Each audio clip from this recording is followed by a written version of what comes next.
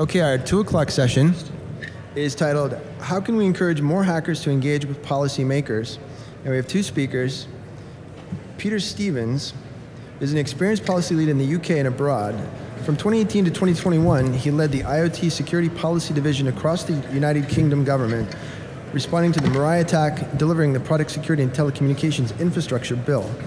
He is an experienced public servant, well-versed in delivering through government. He has advised ministers and prime ministers on the creation and running of delivery units in government.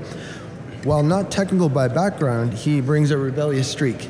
As a student, Peter hitchhiked from Buenos Aires to New York City, and he also spent 2 years teaching in an inner-city school in South London. Experiences like this have left him with a staunch optimism about people, and he is a passionate advocate for partnerships between policymakers and hackers to make better informed policies that can support policymakers and citizens around the world. He's currently a policy advisor at the OECD, supporting member states to navigate the range of challenges economically. Thomas Kranz is an award-winning cybersecurity consultant, a senior security and technology leader and an author with more than 30 years of experience in IT and cybersecurity. Starting his hacking career in the 80s in the United Kingdom, Thomas has also spent the decades since then involved in lobbying United Kingdom and European Union policymakers and contributed to various government consultants around hacking and cybersecurity. He's written 2 books, his award-winning Making Sense of Cybersecurity and How is AI Transforming Cybersecurity for NVIDIA. And this session is on the record, which means that it's okay to photograph slides and share slides on social media. The same photography policy applies in terms of permissions required for photographs of people. So, thank you. Thank you very much, and thank you everyone for coming, and thank you DEFCON for hosting this event. It's a great pleasure to be here. And yeah, thank you all very much for coming, and I'm really excited for the conversation and listening to your perspectives. Please note that this is not going to be the 2 of us talking for 50 minutes. We will be really grateful and appreciative of your insights as well and comments. So yeah, hopefully we can set that up. But I'll pass over to Thomas. Thank you. Oh, I'm going to lean forward. Yep. No, I'm going to steal that instead. Yeah. Sorry, the acoustics aren't great. Hi everyone, thank you for coming along.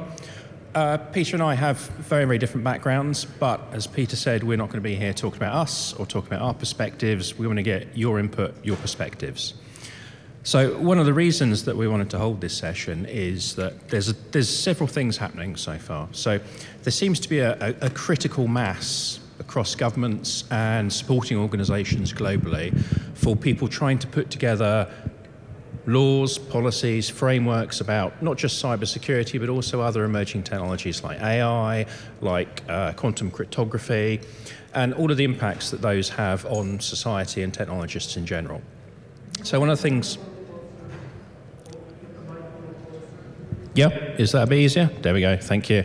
It's very difficult to hear from here whether you guys can hear. So, what we're looking for is to essentially have some open conversations about what has worked well, what hasn't worked well, which areas people think there needs to be more work on.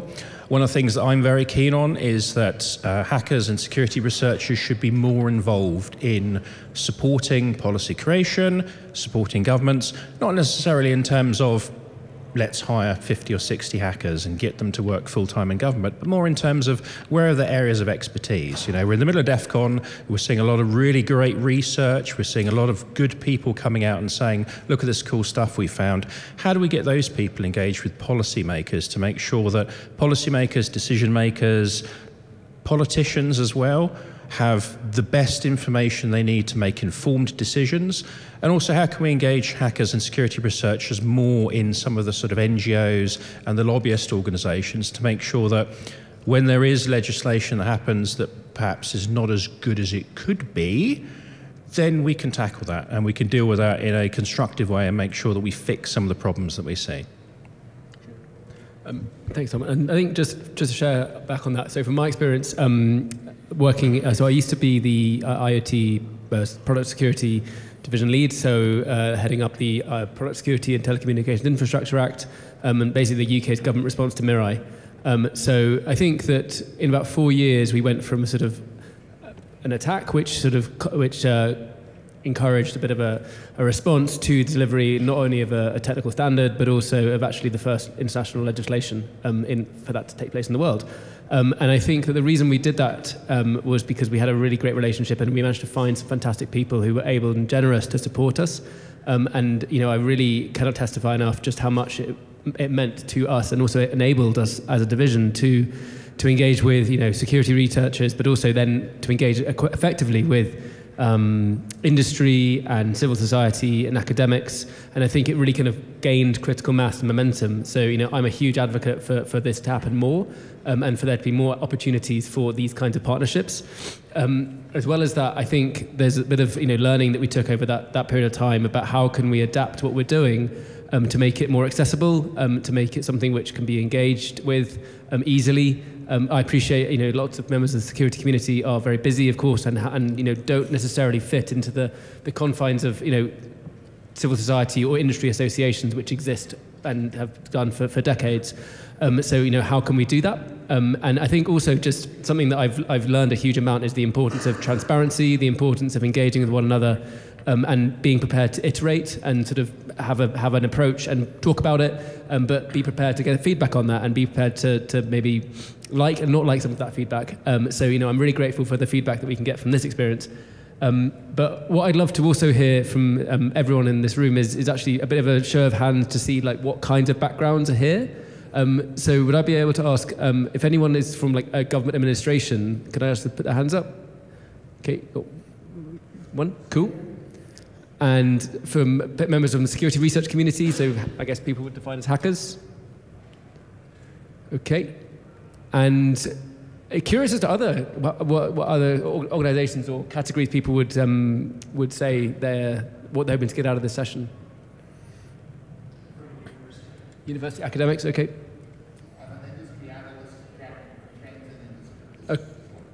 Cool.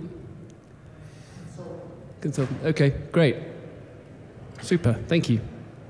All right. Cool. So, do you want to add a bit more of a perspective? Yes. Yeah.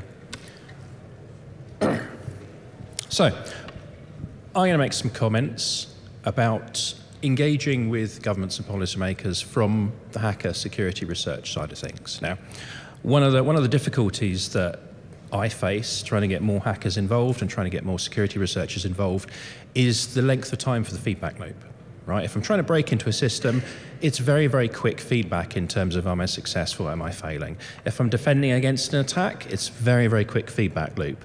Am I successful, am I failing? If you're trying to put together a legal framework or a policy, especially one, I live in the EU, right? There's 27 countries there, there's a ridiculous amount of languages. Trying to get anything to happen there is a miracle, and the fact that it does is a testament to hard work from people involved. But normally, hackers, security researchers do not have the patience to sit there and see through 4 or 5 years of conversations. So, where can we meaningfully engage those people? Where can we get their input where it has the most impact? Where can we make sensible use of their skills, and where is it important for them to share their knowledge and educate rather than physically get involved as well? Great. Anything you want to add? Great. Okay. So I think what I'd love to do is, I think we need to do is get some ideas of what kinds of questions people are thinking about, and the kind of questions that we put together of how can we improve the relationships between security researchers and also with governments directly, is understand what have been the experiences that people have had of working directly with governments, good and bad, the ugly, what has prevented you from engaging with policymakers in the past, but also what you are looking for from security communities, and how you can bring that into the way you develop your policy. I think that something that I am also really interested in is the effectiveness of some of these additional initiatives such as Hackers on the Hill or Hack the Capital, or global forums that take place which have the stated objective to sort of bring together people from different, and even DEFCON policy, bringing together these kinds of communities. What kinds of events specifically work? Have you seen actually be productive? Introductions or sandboxes, or what kinds of things can people be doing to help engage that process? That's something that I really want to learn and to understand, because I think from my experience, I think it's very, there's a big spectrum across government. Some are more adaptive and some have a very strict series of processes. And if you don't know how to access it or don't know who to access particular, you're going to really struggle. So that's something that I'd love to hear from people in this room. So I think what I would love to perhaps do is if we maybe split into smaller groups. So I think there's more people on this side than on this side. So some people want to move over to here, and then perhaps we can spend 15, 20 minutes in front of one of these whiteboards, just understanding what kind of it is to get together a bit of an ideas, answering some of these questions, and gathering some of your insight, because I think that's really where the purpose of the session on this one. Should we start there? Yeah. Okay, great. So should we move on this side, and I'll take over here. Okay, thank you very much for those conversations. Really grateful for those conversations and appreciative of time. And we've got about 5 minutes of scheduled allocated time left. So I'm just going to quickly summarize the conversation which we had over here. We came across a number of different themes, really came into challenging perceptions of hackers within organizations that can have quite antiquated views. And I can totally see that's something that it's come across. And we also talked about basically the need for translations, the need for a translation between an organization which has potentially an old-fashioned view of this type of work and this type of skill set, but also how can we make it easier for that community to understand the way it works. And that was the thing that we talked about, the need for potential structure where there could be a third-party organization or safe space chance to bring that up and say, these are the sort of challenges that we face. And how we can really translate those challenges. I think we talked about the importance of communications and the importance of making how can we support security researchers to get the top level of the key point, so that it's coming across to ministers who perhaps don't have the time investment to be able to engage with it. So that was what we really came through. Excellent. So we've covered 2 pages. We got through a lot. So I'm going to pick out some key points that really stood out. So one of the things was getting the right experts involved, and the difficulty in that the Donald Rumsfeld thing, right? Known unknowns. If you don't know technology, you don't know who you need to get in as an expert, and therefore you can't get expert advice and you can't engage in the right people. And so therefore, by default, you're falling back on the usual government contractors and the usual industry lobbying organizations who are technology companies who may not necessarily be giving you the right advice you need to support society as opposed to industry. We also covered some talking about barriers to engagement, specifically around motive and consequences. So there's been lots of instances that people cited and that we've seen in the history of DEFCON and hacking as well, where people will have reported a security incident or will have uncovered some research and they will have been punished for it. And that has a chilling effect on people wanting to share stuff, especially when we look at things like critical national infrastructure, when we look at IoT solutions, when we talk about core bits of stuff that keep our society going. And it is to use your phrase, trying to find a safe space where you can engage and say, we have found these issues, we have found these problems, we are reporting them and talking about them in good faith. So having that, the usual law enforcement mechanism of react and then deal with the fallout later on, consider motive after the action has been taken, having a safe space where you can consider motive up front. Especially is because, the security researchers who are coming forwards with some of these vulnerabilities on key systems that may impact national security, they're not the only people who are finding this stuff. There are lots of other people who are adversarial who are not telling you about this. So how do we get past that and have, as you say, a safe space where people engage? We also spoke about the difficulty and the barriers of talking to the right people. So, not just educating legislators, but finding people who actually want to do stuff and are empowered to do stuff and are willing to do stuff, but also setting expectations correctly.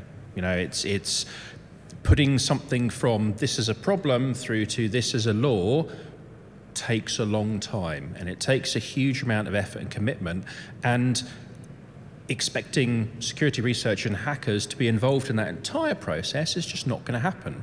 So where can we get them involved in key stages to help define, to help steer, to help give input, but actually have people whose focus is on creating this legislative framework, have them focus on what they're good at, and have them use hackers and security researchers on what they're good at. And there's a bunch of other useful stuff, and we'll be typing this up and sharing it later on.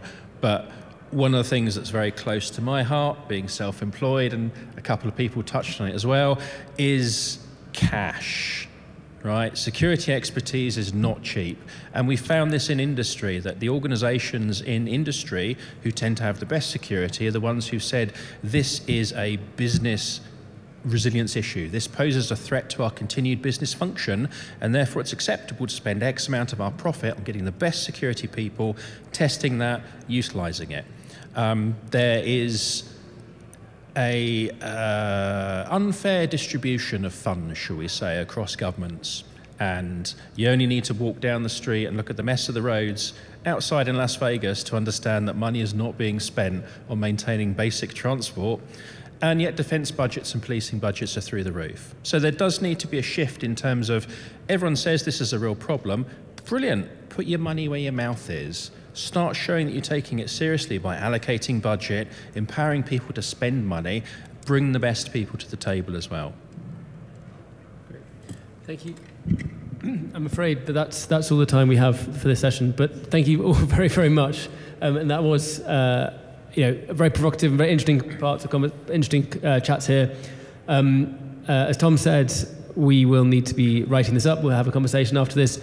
Please do feel free, if you'd like to get in touch with me directly. I'm happy to give, I've got business cards with me, and more than happy to try and signpost the right kind of policymakers to help demystify this a bit more, and looking forward to more future discussions. So thank you very much. Yeah, thank you very much.